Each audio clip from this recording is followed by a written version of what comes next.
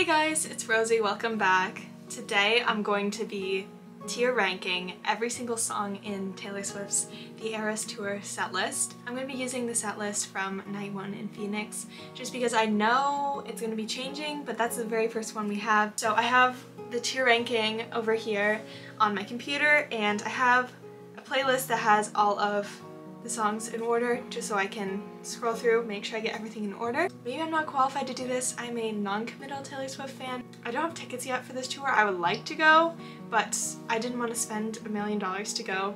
So I'll try. I think Taylor's playing 3 nights at Gillette, so probably could have somewhat of a chance of going. Not gonna pay $1 million for it though, like I said. So let's get started. I have tier ranking right here, and the tier ranking is of all of her songs, so I'm going to be scrolling through because I could not be bothered to make my own tier ranking. That would have taken way too long. So I'll just be scrolling through. It's okay.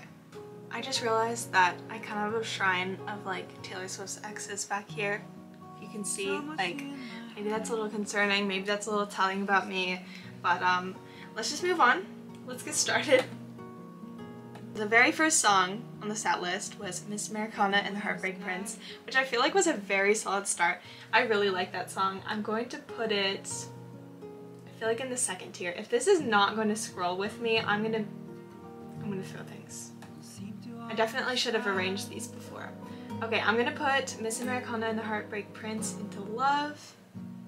Next is Cruel Summer, which, okay, this is gonna be so hard. They're like all gonna be in love or favorite. I really like Cruel Summer. I think that's gonna go into love as well. Cruel Summer going into love. Next is The Man. Hot take, don't really like it that much. Probably gonna make people offended with this video. I apologize, but I don't really like it. I'm gonna put in okay for now.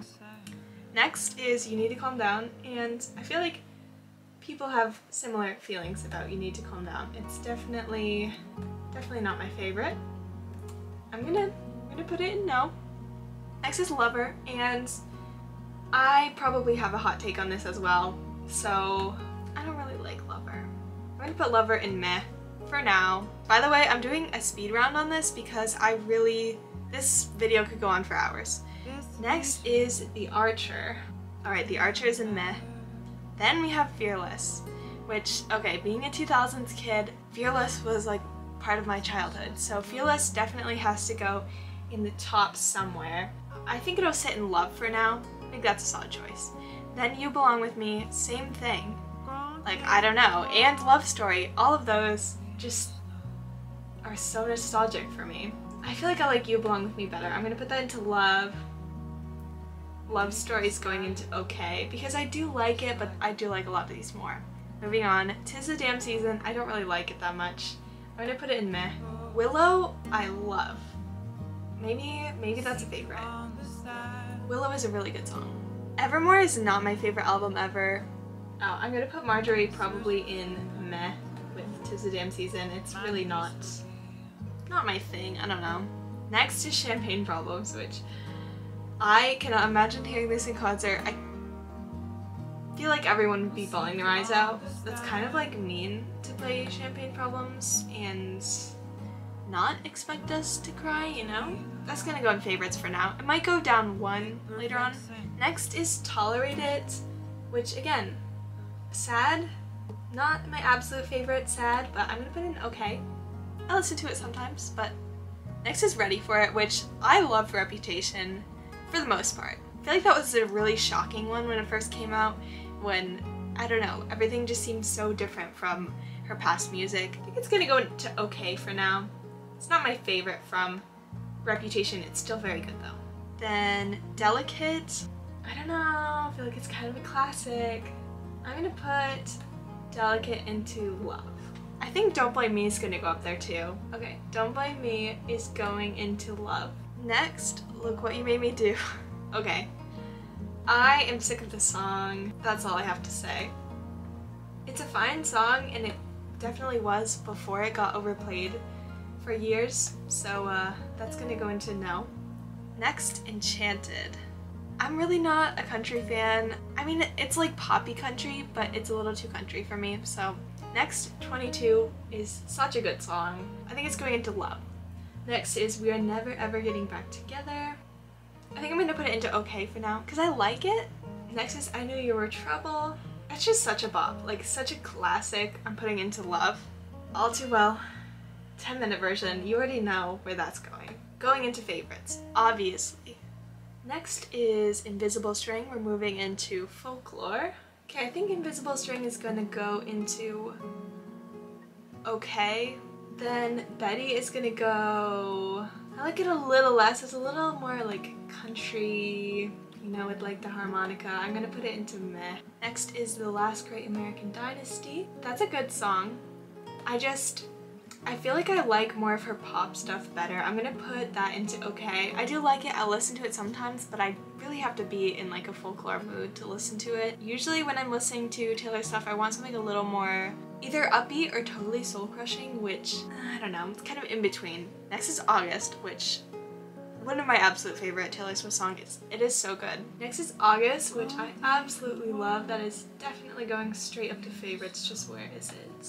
It just encompasses all of like summer feelings, and it's probably just the memories that I have like listening to it. Illicit Affairs.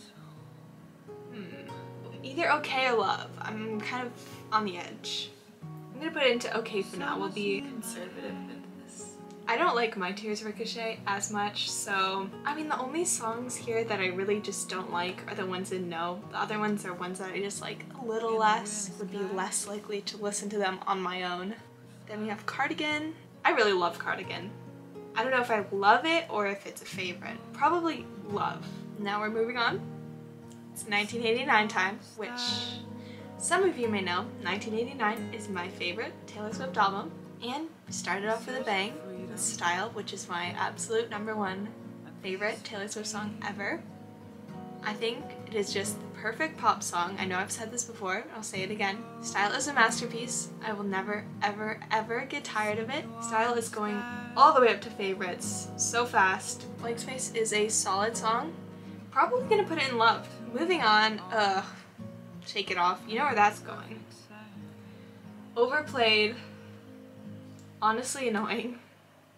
When I say 1989 is the best album, it's with the exception of Shake It Off. Next we have Wildest Dreams. Where is that? I'm putting that into love. Then Bad Blood. I think it's going into love. Next is This Is Me Trying. I feel like it's gonna go in okay. Next, State of Grace. Here's the thing, I really like Red, the album, and Taylor did not play Red. There was a recording of Red played. It's just not enough. I think Red is probably like either my second or third favorite albums, like 1989, then like either Reputation or Red.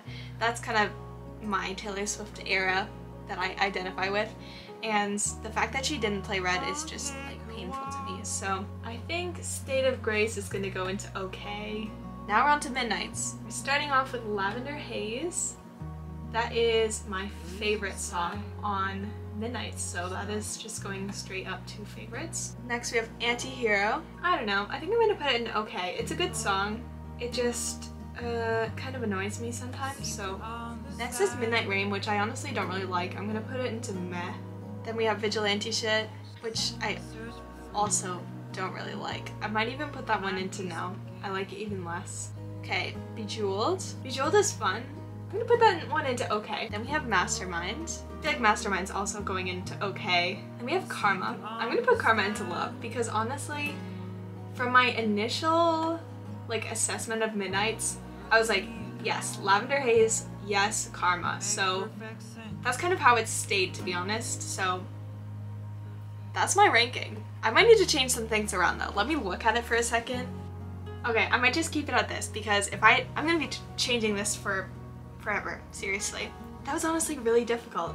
Let me know what your favorite songs are in the set list. Comment songs that you wanted Taylor to play that she didn't play because I have a couple of those. I really, really, really wanted to hear Getaway Car. I know that's not one of her like main popular songs, but I love Getaway Car. I wish she would have played, obviously I said Red.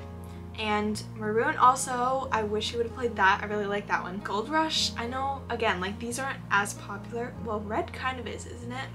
But these songs aren't as popular, but they're more of my favorites, so I was hoping she would have played those. But honestly, really solid set list. So there were only a few that she didn't need to play that I thought of, which were the ones in the know. So that was You Need to Calm Down, honestly just an annoying song. Look What You Made Me Do, really overplayed, and same thing with Shake It Off. I'm just sick of it at this point. I hope you enjoyed seeing my ranking, and I will see you guys later. Bye!